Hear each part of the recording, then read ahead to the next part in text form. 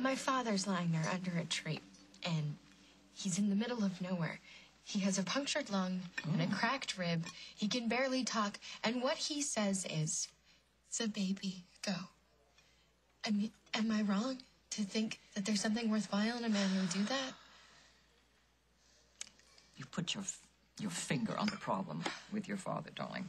Craig can be counted on to do some unexpected, gallant thing that will buy him ages, months of time, or he can be the awful wretch that he really is. You're just like Dusty.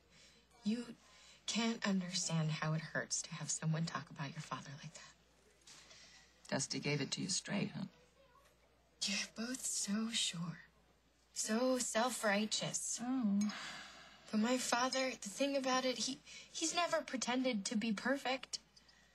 Well, honey, you know, drunks can be really, really, really sorry and keep on drinking.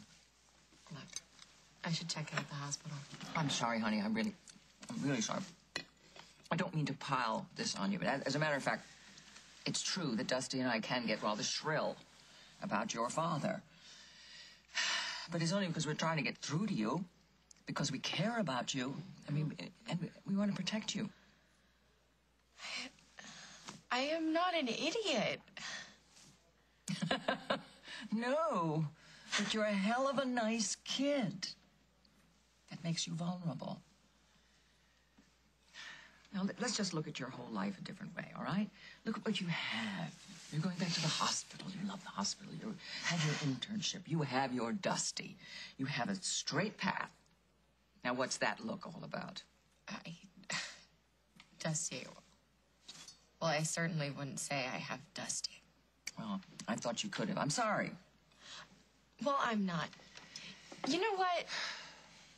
He may have a point about my father, but I am not interested in a guy who gives me ultimatums about my own family.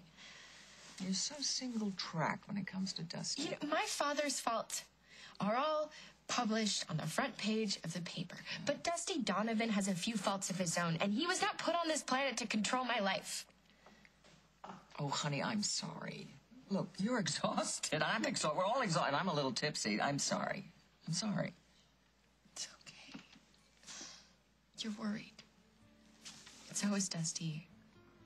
He's every right to be. I'm scared my father's back. I'm scared of what's going to happen. You and Dusty, my mother, and any of 1,200 other people are always on hand to warn me about Craig Montgomery. You said you were scared. I just love him. Last night, shoving me and Johnny out of the way, he didn't hesitate for a second. I think at that moment, so part of me knew it was him, because his love for us, it's so strong, it's so real that you can feel it without even trying. Do you know what it's like to have someone love you like that? It's a powerful thing.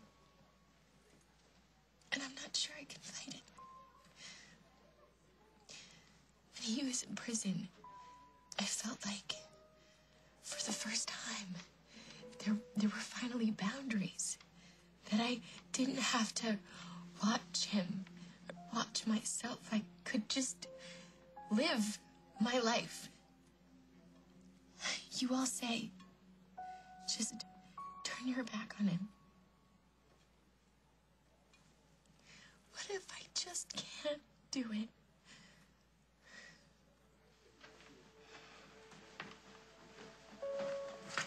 I had me going there for a sec.